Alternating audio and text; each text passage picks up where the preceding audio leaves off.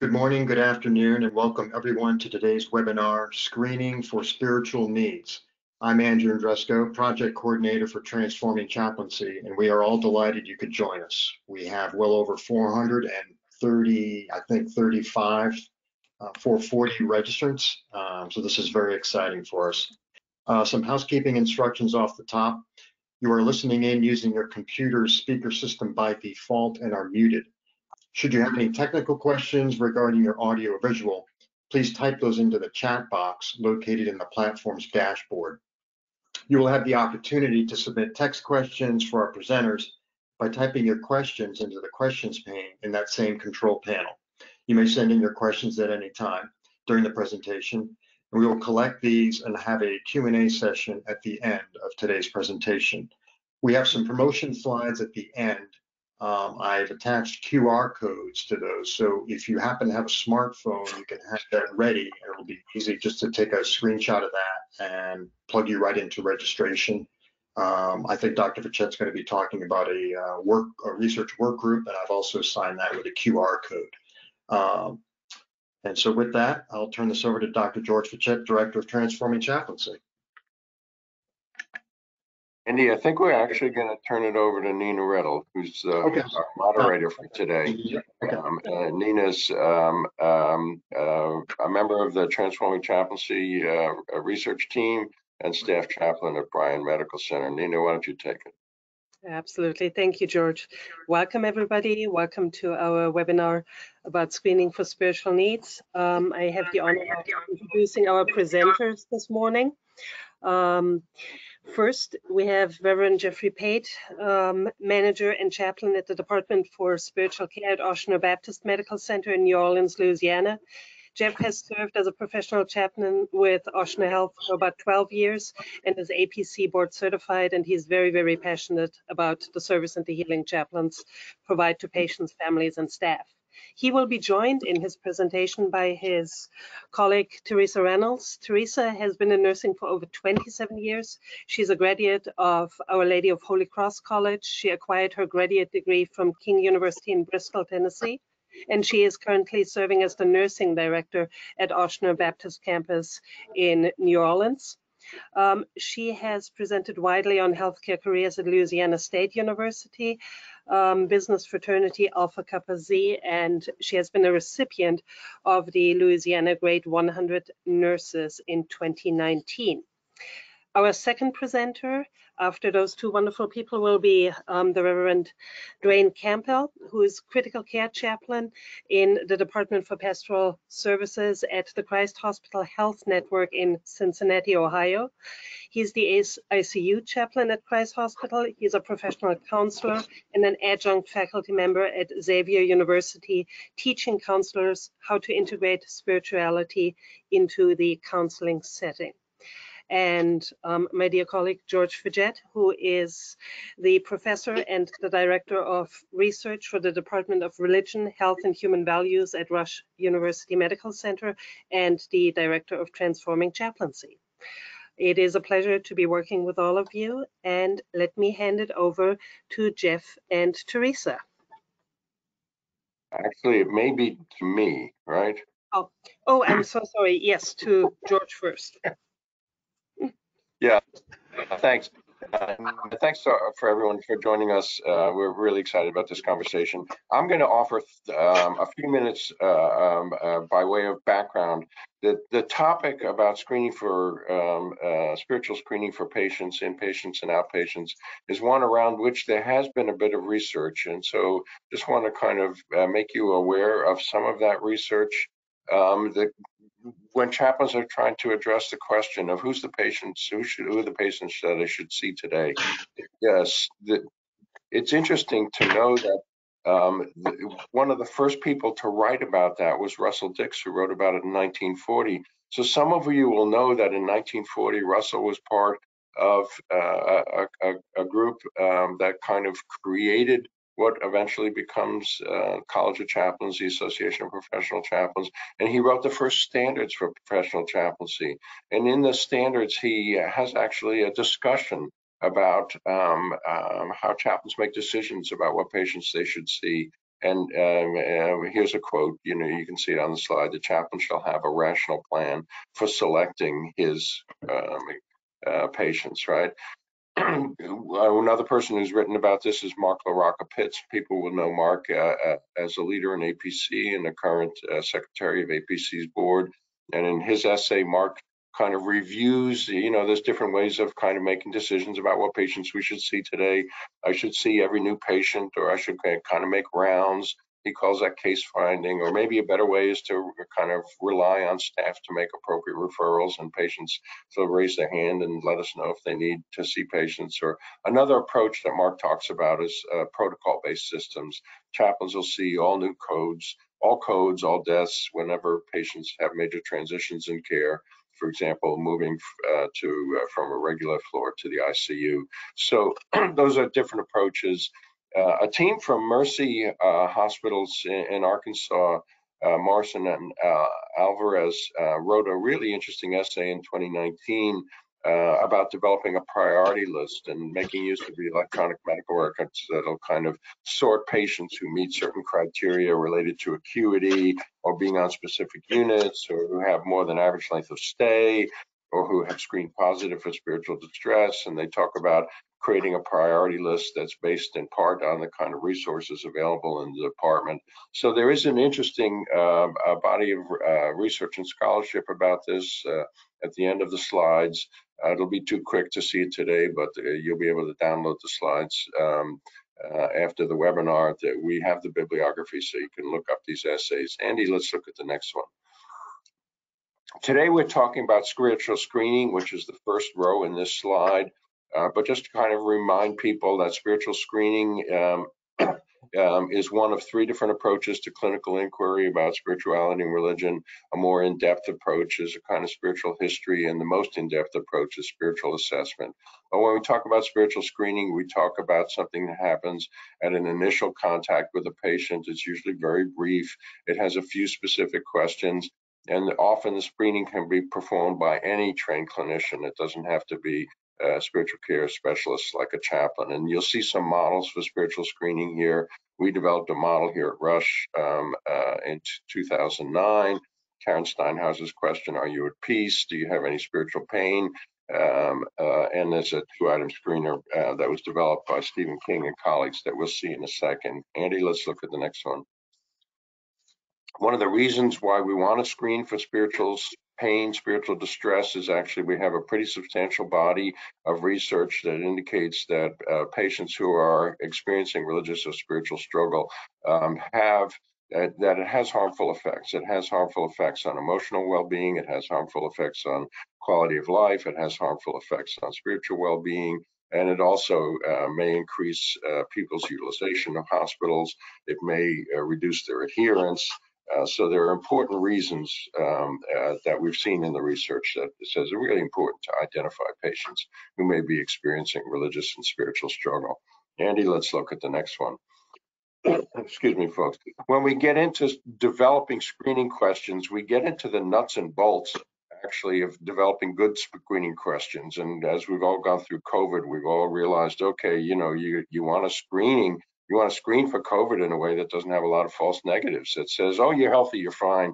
And then you go and sneeze on somebody like I am today, and you're making everybody sick, right?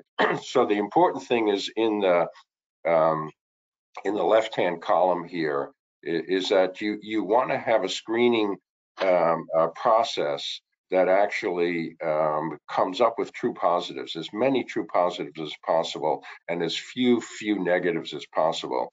Because when you have few negatives, that you've kind of, the screener has said, oh, that person's fine, you don't need to prioritize seeing them. And if they're not fine, that's actually the real flaw in the screening item. So let's look at the next slide, Andy. Stephen King and a bunch of other people. Stephen King is at Seattle Cancer Care Alliance, and my colleague Pep Murphy and I helped Stephen on this. This was a study of, I think it was 1,400 long-term survivors of stem cell transplants, where it's been the most rigorous test, actually, of religious spiritual screening items that's been conducted. The gold standard used here was actually answers to the 7 questions and Ken Pargament's Negative Religious Coping. And of the 1,400 patients, 14% of them appeared to have struggle based on that gold standard. And here you'll see four different, the rows are four different screening items where we tried to kind of test the sensitivity and specificity against the gold standard. So the first item, do you struggle with loss of meaning and joy in your life? Do you currently have what you would describe as religious or spiritual struggle? The sensitivity and specificity for that first item, 60%, 65. The second item, 54%, 77.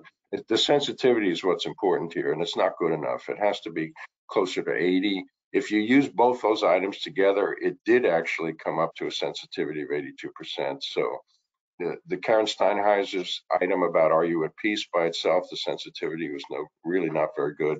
The Rush protocol actually didn't perform very well either. So here's an example actually of testing sensitivity and specificity and screening items. It suggests that the existing items are just not as good as we'd like them to be, but probably, if you have to find a place to start, you could start with some of these or some of the ones that we'll hear about in a minute. Andy, next slide. As I said, actually, the existing items are not as good as they need to be, so there is a need for future research in this area, and here's just some areas of future research. And I think with that, Jeff, I'm going to turn it over to you, Andy. I think my next slide is bibliography, right? And so people can look at that later. And Jeff, we'd love to hear about the kind of screening work that you guys have done down there at Ochsner. Yeah, great. George, thank you. I'm assuming everyone can hear and see me now. Had a little challenge with that to begin with. Well, hi. As mentioned, my name is Jeff Pate, and I'm the manager of spiritual care at Ochsner Baptist in New Orleans, Louisiana. We're a campus of Ochsner Health, a leader in healthcare here in the Gulf South. My project was entitled Spiritual Screening, Nurse-Chaplain Collaboration. In July, Harvard and Brigham and Women's Hospital published a paper in JAMA highlighting that research shows spirituality should be incorporated into care for both serious illness and overall health. On the team of researchers was Transforming Chaplaincy's own Dr. George Fitchett. Dr. Fitchett, who remained in contact with my team throughout this project of ours, shared with me that one of the most pressing challenges for spiritual care departments is to implement methods to identify patients who want or need spiritual care. Chaplains and nurses across my health system have also felt this need, hence our project. Studies have demonstrated that spiritual care, as George was pointing out earlier, can improve patient experience, enhance employee engagement, and save money. In 2018, I led a performance improvement project where and this isn't the project I'm talking on today, this is just to set the stage, where with intentional chaplain rounding on patients and staff, we saw a nearly 7-point jump in top box scores from the previous year's average on that unit. This was the HCAP survey question related to recommending the hospital a 9 or a 10 out of a 0 to 10 scale. According to our patient experience department, to their knowledge, there was no other performance improvement project on that unit during this time. The quarter we ran the project, the unit also saw the highest HCAP scores in communicating with nurses, responsiveness of hospital staff, nurses treating patients with courtesy. Project, I spoke with Brent Peary of Memorial Hermann in Houston, to whom I am thankful for his time and experience. They had adapted the Rush protocol for spiritual screening, and he was my Gulf Coast neighbor. Brent was good about reminding me of the why behind a project like this, and this was what George was talking about to begin with as well. We want those who want or need a chaplain to get one because we know that chaplaincy care makes a difference, that we heal. This is the why behind our work, and it was the why behind our project. Andrew, next slide, please. But there is currently no standardized screening process across our system to assess for spiritual distress in our patients. And our campuses, like many of yours, do not have enough chaplains for them to provide screens on every admitted patient. Without such a resource, patients with highest levels of distress, or those who want to see a chaplain, may be admitted and discharged without receiving the whole person care for which our system is capable. So our project sought to create and utilize a nursing screening tool that assessed a patient's level of spiritual distress or interest in seeing a chaplain, and then would trigger a chaplain consult based on those responses. Our goal was to increase the percentage of visits that chaplains made on those who were in spiritual distress and or wanted to see a chaplain by 25%. Next slide, please, Andrew.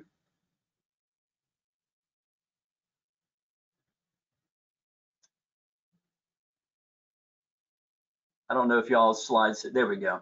A voice of customer survey made up of chaplains, nursing leaders, bedside nurses, and the unit secretary found that chaplains needed help triaging patients, that a tool in Epic, which is our EMR, was most preferred, and that creating a screening process along with education was key. Next slide, please. To assess the performance of our screening tool, we first took a baseline measurement of how we were performing. On the unit this project took place, the chaplain visited 53 patients, simply going door to door. Of those 53 patients, 34 were available for an initial visit. Of those 34 patients, 15 of them were assessed as positive for wanting and needing a chaplain. So 44% of visits were on patients wanting or needing a chaplain. Next slide, please. To find the baseline measurement of whether or not the patients we were already visiting wanted or needed a chaplain, we adapted the brief NR-COPE tool and the spiritual AIM tool. This survey tool was used before and after implementing our screening tool as to validate if the patients the chaplain visited wanted or needed a chaplain. These questions were not asked to the patient. The chaplain used her assessment skills to determine if any of these were applicable. Also, the chaplain asked the patient if there was anything they needed from her. Next slide, please.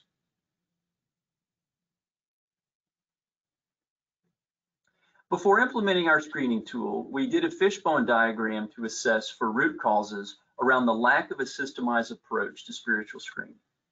We found that there was no established best practice for spiritual distress screening questions, and nor was there an established process, education, or automation in Epic for nurses to ask and record appropriate screening questions. Next slide. So what did we do? After much research from Chaplain Becky Goff, who was a main driver of the results on this project, and also the lead chaplain for the unit where we performed this project, our team decided to have 2 screening questions plus 1 observation-only question for the nurse.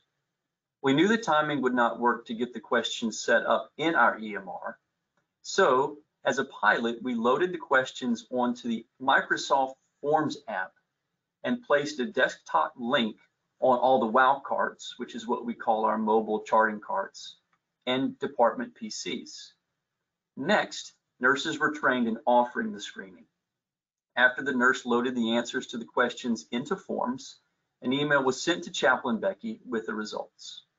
Becky analyzed the screening results and visited the patients accordingly. Next slide, please.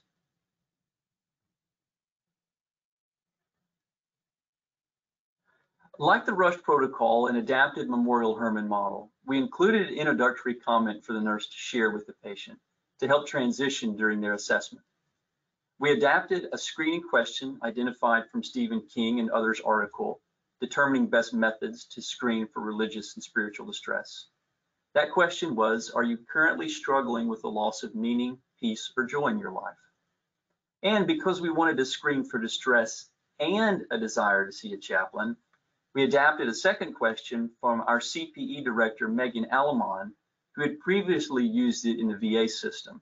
That question was, while you are here, do you have any spiritual, religious, or cultural requests or concerns you want your care team to be aware of during your admission? Next slide, please. The observation-only question was a unique and important addition of Chaplain Becky's, who also wanted to engage the nurse's intuition and observations. Next slide, please. Now to the exciting results. While using the screening tool, there were 57 patients that were indicated as wanting or needing a chaplain. Out of those 57 patients, Becky was able to visit 40 of them. The discrepancy was due to discharge or scheduling conflicts. Out of the 40 visited, 35 of them were confirmed as wanting or needing a chaplain based on the survey tool I showed previously. That means that through implementing a screening process, chaplains went from 44% of their visits being with patients who wanted or needed a chaplain to 88%. That is a 100% increase, which is 75% greater than what our initial goal was. Also, nurses who participated in the project reported feeling more engaged with their patients, improved patient experience, improved collaboration between chaplaincy and nursing, and that the questions were easy and quick to use. They also added that for the process to remain sustainable, the questions will need to be added as rec docs within Epic, meaning that the questions need to become required documentation. In other words, our project was an overwhelming success. Remember the quote I mentioned from George in the opening? I quoted him as saying, one of the most pressing challenges for spiritual care departments is to implement methods to identify patients who want or need spiritual care. Well, he went on to say this: you and your colleagues have developed an effective response to the challenge. Chaplains across the country will welcome learning about this important initiative.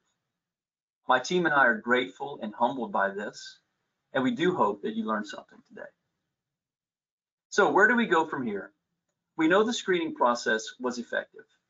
And while the use of Microsoft Forms was an innovative approach for the project, for long-term sustainability, the nurses observed that the tool needs to be built into Epic as a rec doc, with the screening occurring during or around admit intake.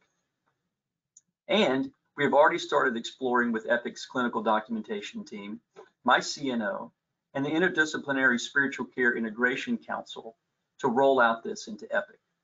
We know there is both a need and a desire for such a tool. Last year, I foreshadowed this project to my Health System CNO Council, and there was high enthusiasm for it. Well, it is an honor to share some of our learnings with you today, and I look forward to learning with you and from you as well. This could not have happened without my project sponsor, Donna Martin, nursing leaders Teresa Reynolds, who you hear from in a moment, Lauren Cooper, and the staff of the Med-Surg unit where we participated in this.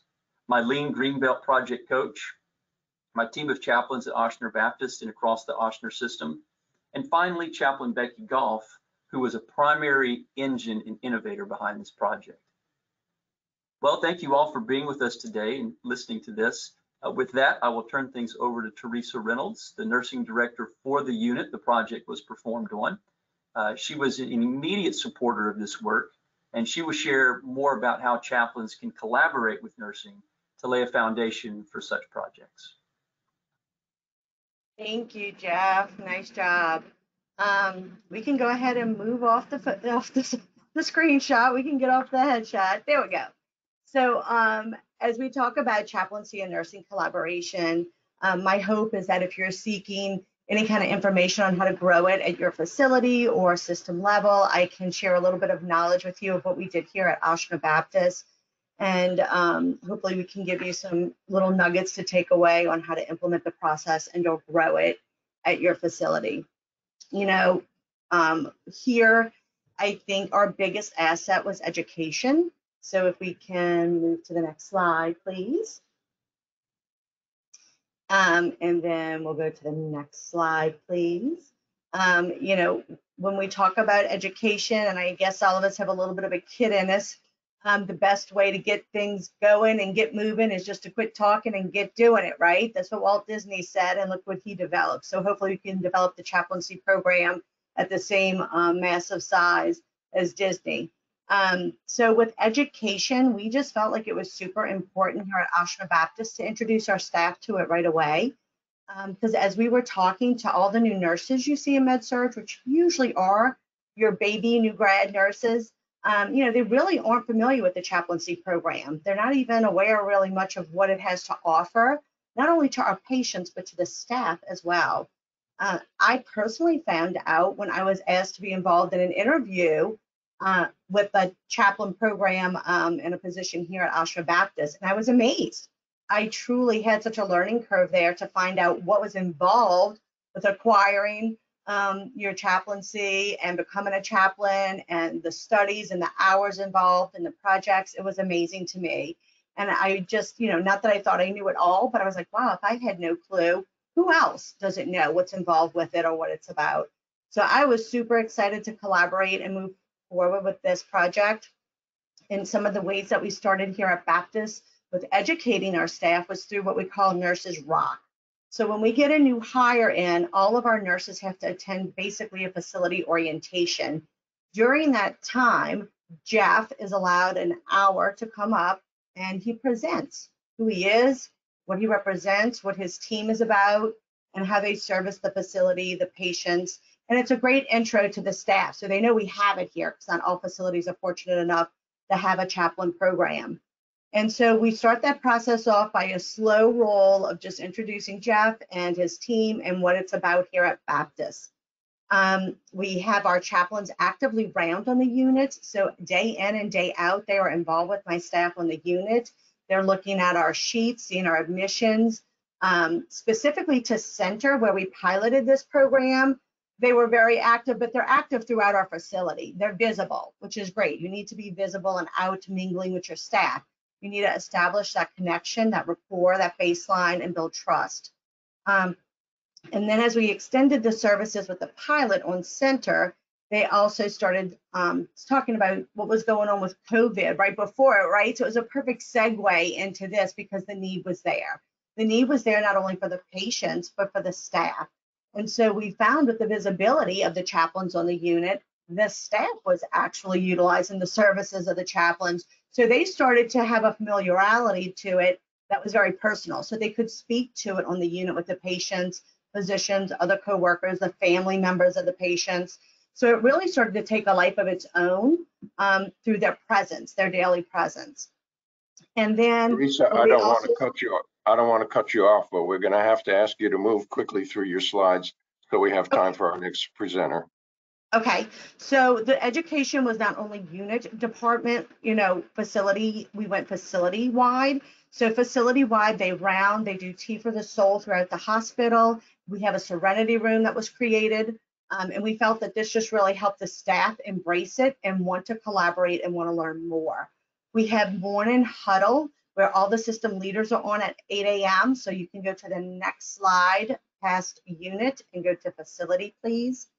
And you can get a touch for what's happening in the hospital. So if there are any patient demise in the hospital, it's announced in the morning so the chaplains know immediately where to go.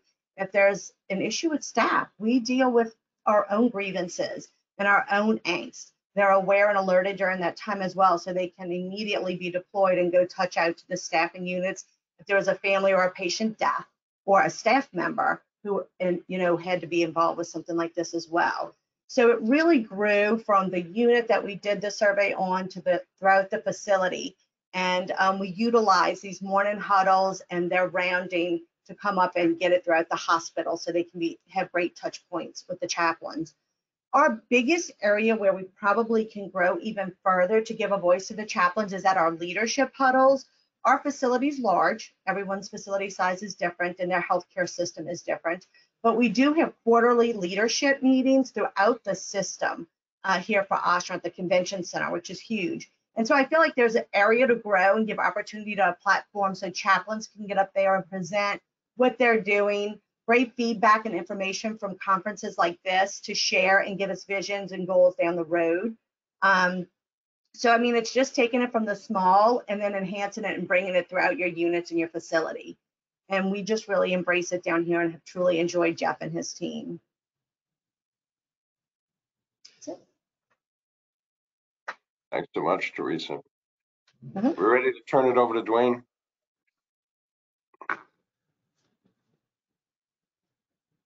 All right, thank you, George. Appreciate the opportunity to share the journey that we have gone on here at Christ Hospital. As our journey began back in 2009, and Andrew, you can go on to the next slide. began in 2009 when our hospital made the decision to transition from paper charting to the electronic medical records. Simultaneously, we were asked to look at our patient satisfaction scores. So the question for us became, how can we use this new EMR to better address the spiritual needs of our patients? At that time, our spiritual assessment process consisted of the bedside nurse asking one question to the patient: do you want to see a chaplain? This question may or may not have been asked, and if so, the answer didn't guarantee a call to pastoral services for a chaplain to come and follow up.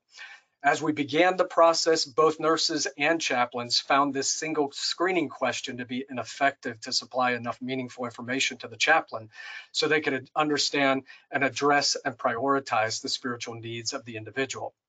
Since we were transitioning to the EMR, why not identify some questions we thought that would better help us understand the person in the bed from a spiritual perspective?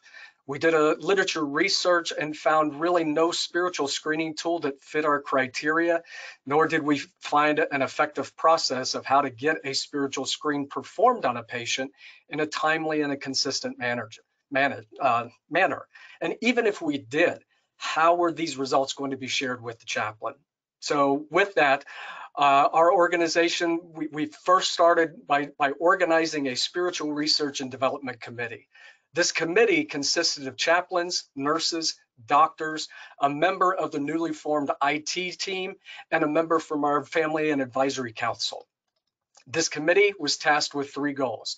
First thing, we wanted to create a standardized electronic evidence-based screening tool to be housed in the EMR for the spiritual screening of our patients.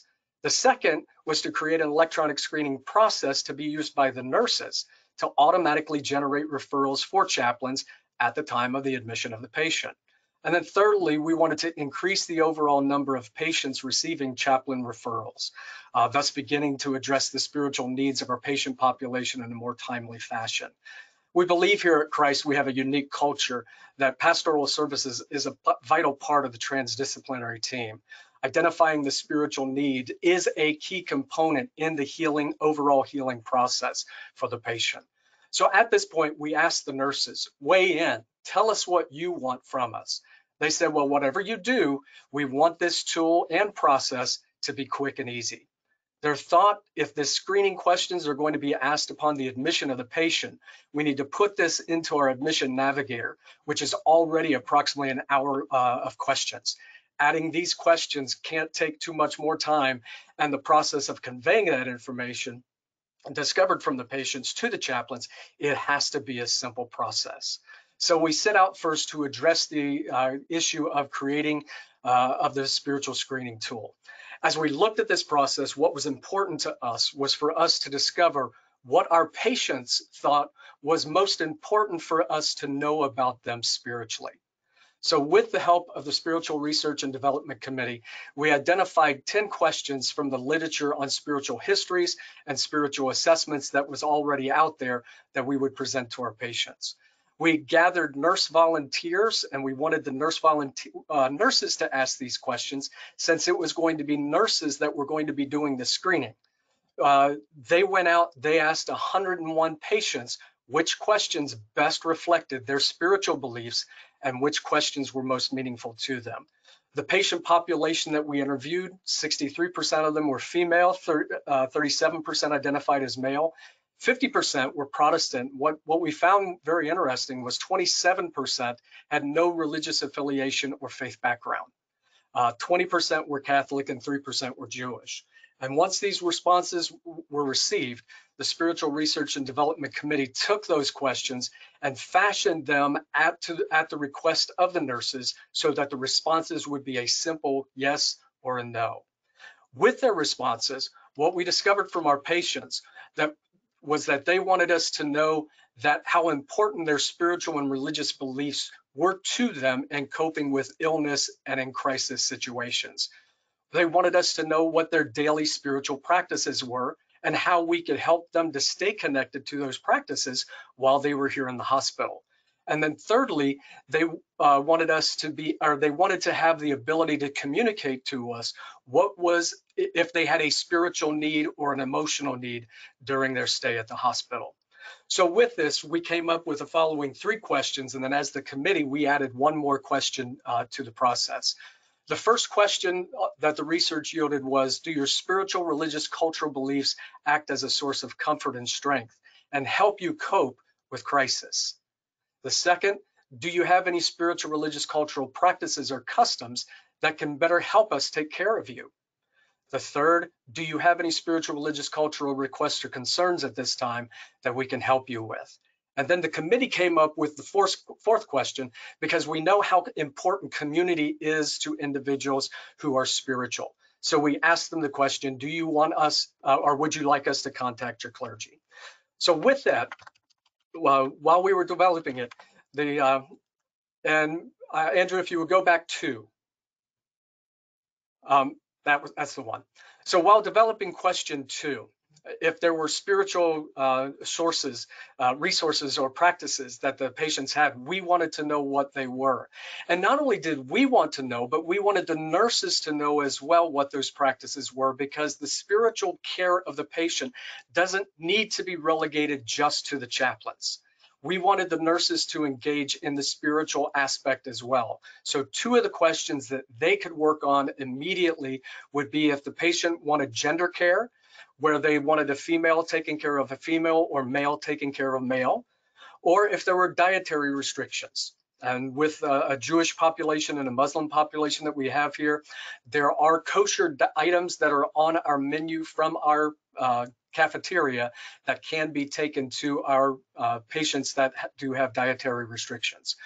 We wanted to know if prayer was important to them, their faith practices, if they read scriptures, or if they had sacred readings, if they had specific times during the day that they would pray, that we could incorporate that into the treatment plan for the patient. Really wanted to get a good understanding of who this person was from a spiritual perspective that was coming to us. The sacraments, though it was connected more to the Catholic patients, there are the sacraments for our Protestant patients that they want as well. But we also recognize that there are some nurses out there that don't understand spiritual language. So we put in 1 more piece that says other, so that they could put in if the patient wanted communion, if they wanted to be baptized, if they wanted last rites, the anointing or the sacrament of the sick, whatever it might be, and that could be shot to us. The next drop-down question was for the one that we inserted, if they wanted us to contact their clergy, their priest, their imam, their rabbi, or their pastor. With that, we wanted to know what synagogue or what church do you go to? And then secondly, if they knew a person's name, we wanted to make sure that that name was put into the system so we as chaplains could make a good informed call. Then the final step that the committee decided was, we all know that things happen while a patient is in the hospital. How can we reassess the patient on a consistent basis to find out if there is a need that has risen for a chaplain? So we put in a 24-hour rescreening question that asks, do you have any spiritual, religious, or cultural needs at this time?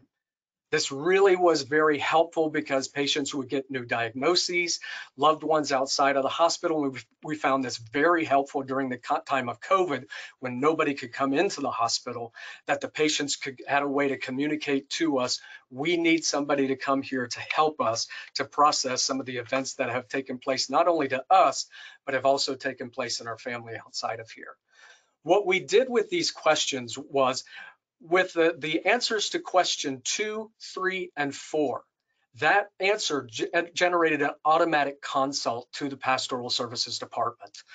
When we did that, we chose not to do question 1 because our department is limited. Our hospital is a 550-bed hospital, but the chaplain resources that we have, we are not too well populated in the chaplain field, so we didn't want to overindulge ourselves with too many consults. So we just decided to go with the answers to question 2, 3, and 4. Those would generate an automatic consult to us. We implemented this tool, and the results that we found were just incredible. Just recently, I did an audit of how many times this tool is being asked of our patients. And incredibly, 83% of our patient population is receiving this tool. Most days we have about 350 patients that are in-house. So 83% of them are being asked the question, the spiritual screening questions. Our goal was 100%, but recognizing in the critical care areas, not everybody's able to respond. Our labor and delivery, about 50% of our patients are screened, and also our behavioral health unit, very few of our patients are screened at that time as well. So finally, we looked and saw the success of this. So Andrew, if you will go on to the next one, the key components to the success of the development of this tool and the easy implementation into the admission process. One was based on the long-term collaboration that we had with the interdisciplinary team, especially with nursing. The second, we felt like we identified the correct questions to ask to our patient population because it was generated from our patients to us, them telling us what they wanted. Working with our IT department during the build, and as we have grown over the years, future rebuilds and future endeavors that we're still looking at has been helpful in the success of this. Our nurse educators are the ones that will break down the tool to our staff as we have so much turnover going on, and especially when we've had all these external agency nurses coming in, all of them are still asking these questions of our patients. And we couldn't do what we have done without the adoption of these innovations by our nurses. The impact that this has had on our consults was just incredible, blew our minds. We started out in 2011 and we saw that we had 1,300 consults that were given to our department. Over the next 8 years, we saw those results go from 1,300 to over 10,000 consults that came to our department the year right before the pandemic struck. And what we attributed this to is in 2013, 2014, after 3 years of asking these questions to the patients, the nurses vicariously became aware of everything that we were doing and all that we had to offer. The communication that was being provided by the pastoral staff and everything, the wide variety of conversations that we would have with patients. So during you'll see a jump from the year 2013 to 2014. That was a time that our heart failure unit connected with us and said, would you come and would you do some advanced care planning discussions with us? Now, if you look and you say, how does that deal with the spiritual and covering the spiritual aspect of patients? Well, what we found out that with the patients that come in CHF, what our numbers have shown is that 28% of them answered yes to the first question, which would not generate an automatic consult to us. Only 8% were tripped by our spiritual screening scale, but phenomenally, 38% that said no to the screening process. All 4 of the screening process, we discovered that they either requested prayer or there were spiritual needs that were missed in the spiritual screening process for them.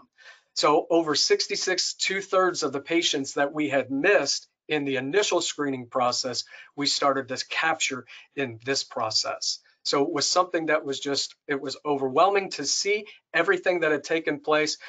And it's hard to believe we have 2 full-time chaplains, 2 part-time chaplains, a half-time priest that is here. But we couldn't have done this. We have a very vibrant volunteer program that we take time to extensively train our volunteers as they're going in to meet patients. We also have a clinical pastoral education program here, and they come alongside and provide a lion's share of the load in working with our patient population. So it has been something that we were very glad that we went ahead and did. We're looking at doing some more things in the future, but just appreciate how what took place, what happened just 11 years prior, and now the vibrancy of making sure that we have met or are addressing the spiritual needs as they come into the hospital. So thank you for the opportunity to present this to you today.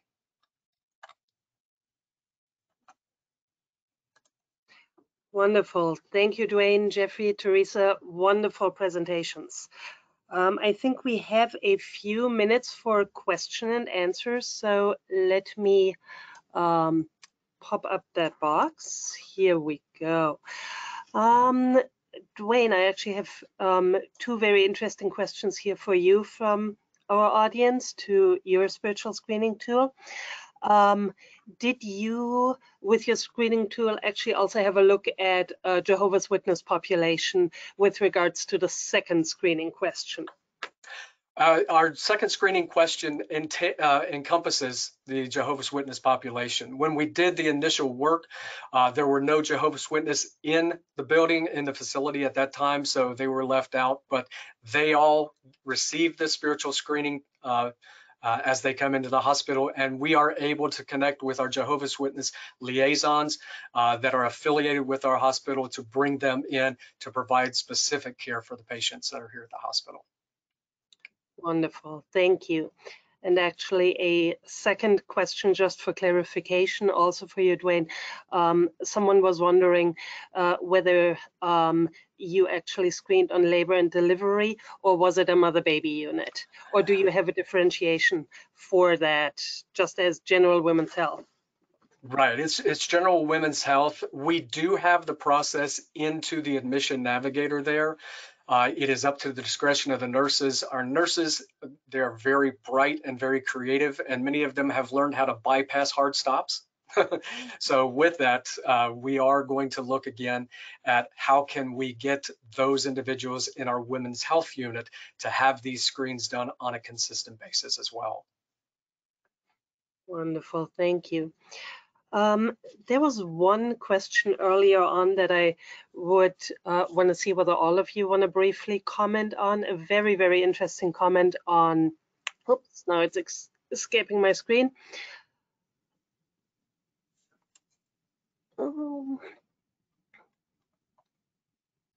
Have any of you, as we are all aware as chaplains, there's spiritual distress, and then this can go further into the field of clinical depression. As you're looking at your screening tools, have you found anything there to kind of carefully incorporate or see when it is appropriate for your teams to make referrals? Do you do this internally, or have you thought a little step further with your screening tools, whether there would be anything to build in there, think about on that differentiation so that the right kind of referrals go from pastoral care to the mental health area?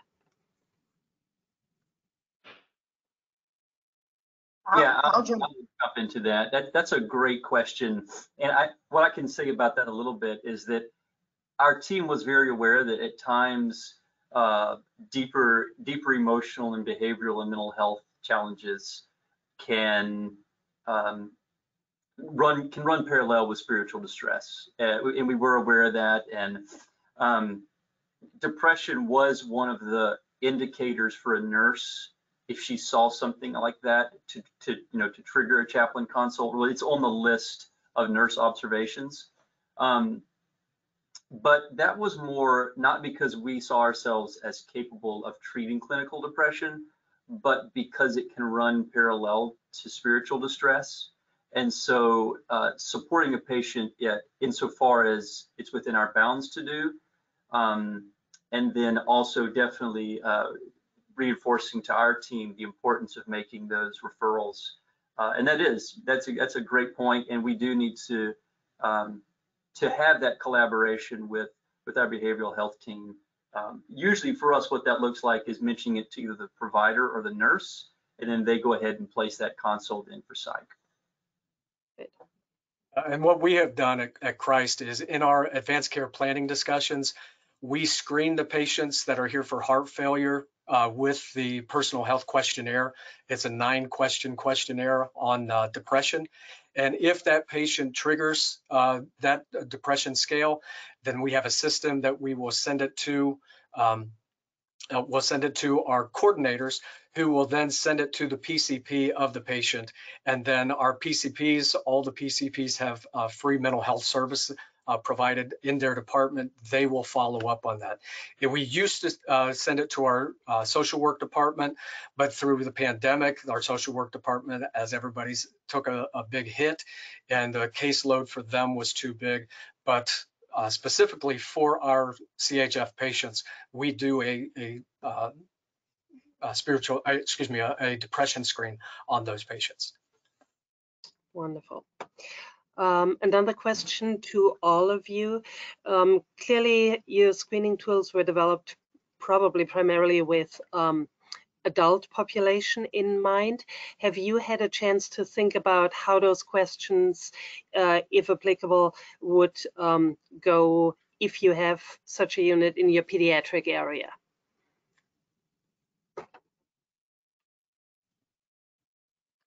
I'll jump on that one.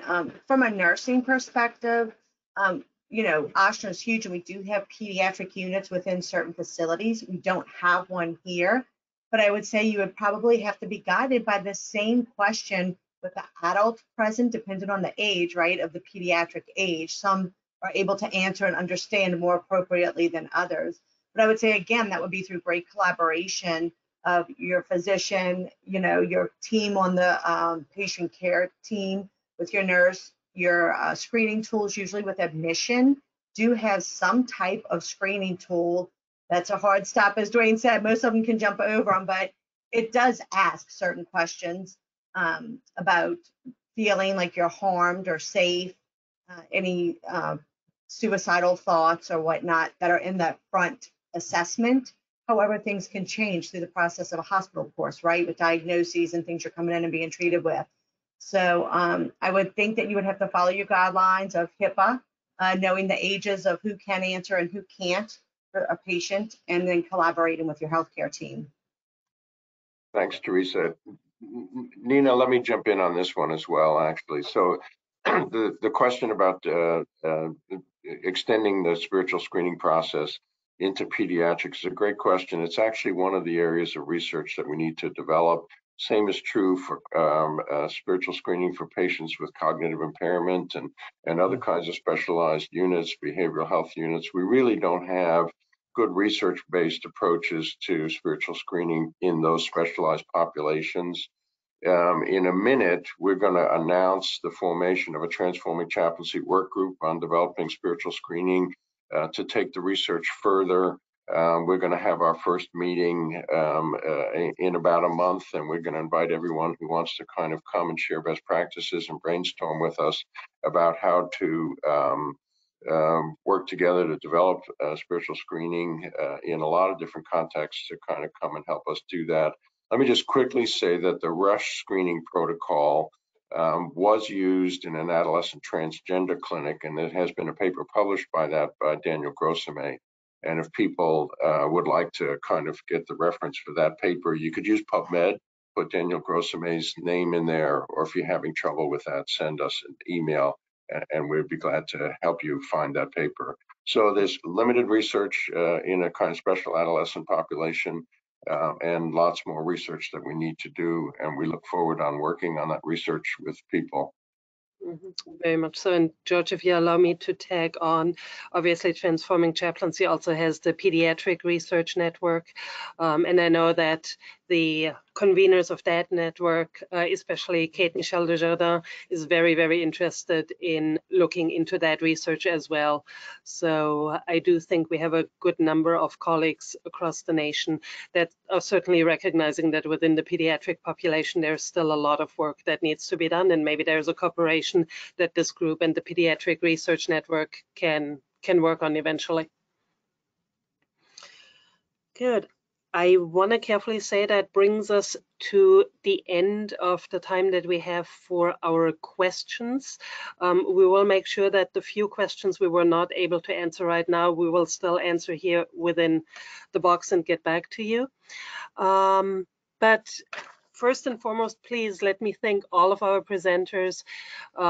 George, Teresa, Jeff, Dwayne, wonderful presentations. Thank you so much for taking the time. Thank you so much for being here. And first and foremost, thank you so much for developing your tools, sharing those with us, showing how they worked, and making such a tremendous impact on your healthcare systems, for our staff, for our patients.